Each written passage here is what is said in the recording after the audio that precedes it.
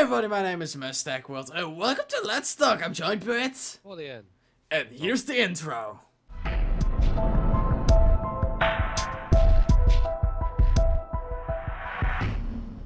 So yeah, today we're gonna talk about paid access fees. I think they are really smart. Pecoleum maybe has a different opinion about that, and we're gonna hear him right now. Paid access, well, but it has its positives and negatives. Mostly, in my opinion, on the negative side of it is, if you look on how many games that are good lately, I can understand paid access being basically beneficial, but in negative terms, it's more of people who doesn't have the Roblox. Obviously, the NPCs, people can have to spend about weeks, months just trying to build up the Roblox to get access to it. Or they go around begging, like homeless beg people on people's doorsteps saying, help me, pay me Robux, please. Yeah, that's kind of the thing that's happening, but I think it's, well, in a way smart, because the makers can actually make extra money with pre-alpha gameplays or just general gameplay for VIP servers without noobs. And I think, well, we used to have PC only, we still have it, but that's actually the similar thing. The owner got 10 tickets besides one. Well, for the paid access, on the other positive is mostly instead of getting like 10 tickets or anything like that, instead of just getting tickets now, you can actually put paid access to actually earn money for those coming into your game. Yeah. So it's sort of like earning beneficial, helps you pay for more stuff for your game and other stuff like that. And like for pre-alphas, I think it's really smart, so people don't complain about like, the game is not working. No, they say if you want to play a not finished game, you have to pay for it. And that's, I think, really smart. So mostly, it's, well, what else? I honestly can't think of much else. I mean, positives and negatives on paid access is just pretty basic on it. Positives being, obviously, it benefits the owners, helps go forward in further development. Gets rid of some noobs sometimes. Sometimes. Guests won't join. Guests obviously can't join in general.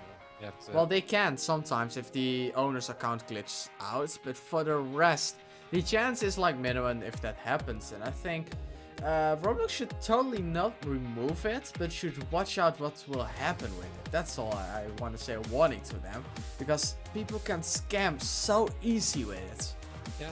And they need to work that out. Well, a lot of people who think of it like that is, whenever I look into paid access games, I look at two things. One, the likes and dislikes on it, because a game obviously that's paid access with a lot of dislikes is not worth your money and most likely it's a scam. So I wouldn't even try it. The other option would be the comments. In most people's games that are paid access, they usually have comments available. If they don't have comments available, that is a sure sign that it's not going to be a good game. But sometimes that's not true, because I also own a game. I own a game and I had to close it down because people were saying I copied it, but the original game maker gave it to me for further development, and yeah, I had to close it down because people were so stupid to understand that happened, really. Yeah, but in comments wise, for most people, it's like gambling. If comments are off on the place, it's a gamble for paid access. It means you could be scammed, you could not be. It depends on how it is. But mostly the sure sign is the likes and dislikes. That is the number one thing you look at in games. Obviously, most people who's in the alpha side of things, there'll be a lot of dislikes. That's only because their opinions or they're too dumb to think that it's still being improved in time. Like that miss, but yeah, I think we kind of said everything about it, and we got mixed feelings about it, and yeah, I think it should stay, but Roblox needs to develop it a little bit more to make sure it's better. Well, it counts to put like a max fee on it still, because I see so many games that are literally 100 Robux paid access still, and I sit there and think, why would you want to pay that much to get into that kind of game? 500 for Alpha and online by Online Adventures, Swagblocks, BB Studio. Yeah, it happens.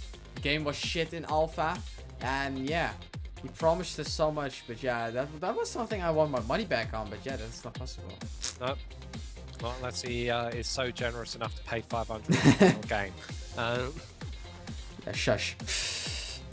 But anyway, I hope you guys enjoyed, and we maybe see you in the next Let's Talk. So please say it with me. 1, 2, 3. Peace out. Yeah. Peace out. Yeah.